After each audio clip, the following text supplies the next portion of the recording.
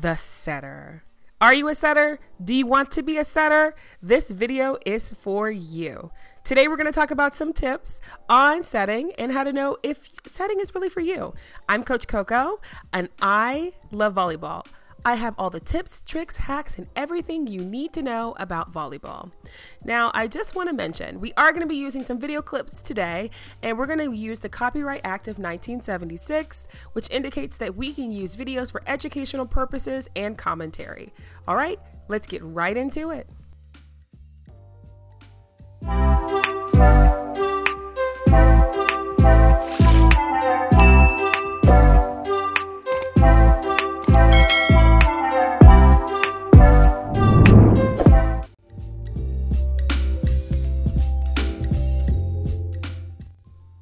Now, I'm sure you know what a setter is, but do you know the setter's role?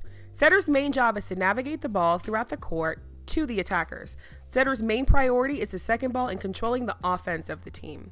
It's important to note that when you are the setter, you do control the speed of the offense. You also need to keep your eyes peeled.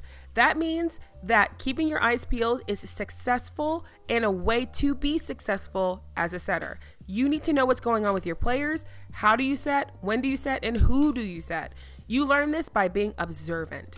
You not only have to have a specific skill of setting, but you also need to be a pretty strong passer and be able to switch through these skills. And that's really essential, really, to being a strong offensive player and offensive setter.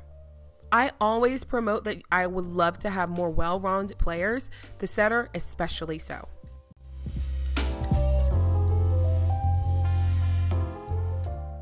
We need our setters to be leaders. As a setter, it is not uncommon for you to be the co-captain or the captain of the team. This is because the setter is similarly compared to the quarterback, like a football player, the quarterback of a team. The setter is somebody that we look to for leadership. What's going on? I'm going to ask the setter. You need to have strong communication, be coachable, an active listener, analytical, a problem solver, kind and caring, and especially helpful.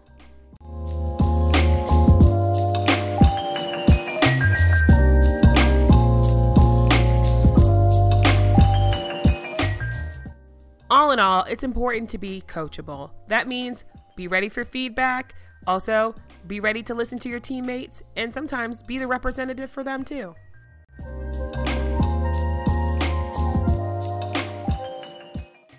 Now, I'm telling you, a smart volleyball player is a good volleyball player, so make sure you know how to call plays. In this clip, you're going to see me call a play to my player by asking her what she wants. As you can see, I'm indicating, do you want a 4? This is something that I used because I knew she was ready. Prediction. Have you ever heard of Spidey sense? Setters must have a pretty good way of identifying what is going to happen and the outcome before it does. How do you learn that? You learn that by watching people. You have to watch your players. You have to watch other players. You should always be watching. Remember to keep your eyes peeled.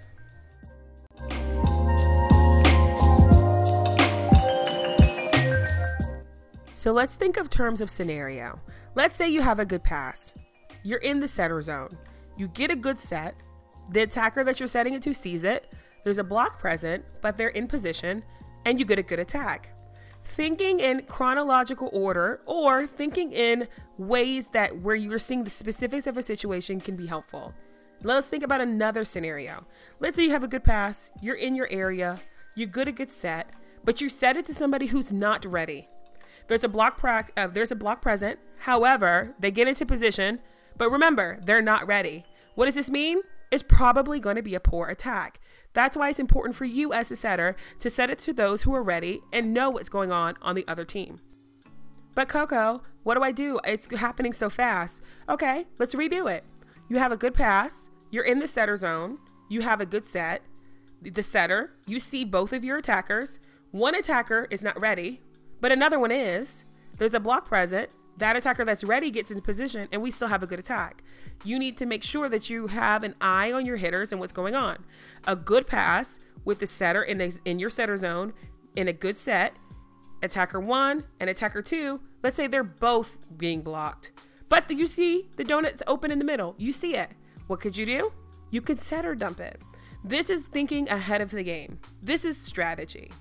Now, let's say you have a poor pass and the pass is in the back row, really far away from you, and you know if you go and get it, it's still going to be a really, really bad set. What could you do? Call for help. Thinking in terms of strategy is effective as a setter.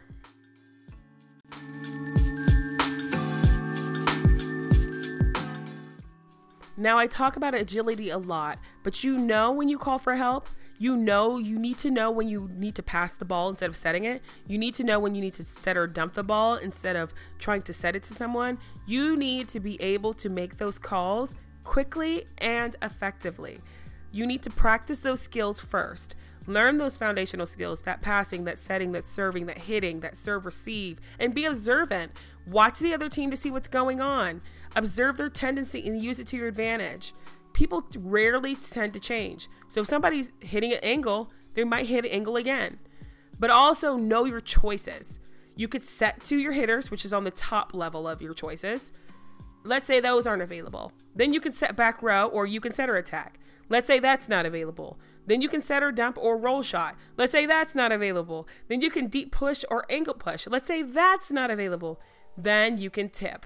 You can use these in any order that you want to. This is just an example that I use in my mind of the options that I have as a setter, but figuring out a way or system for yourself could be helpful for you so you can make those split-second decisions and you don't feel like you have to panic because you have a list of options available.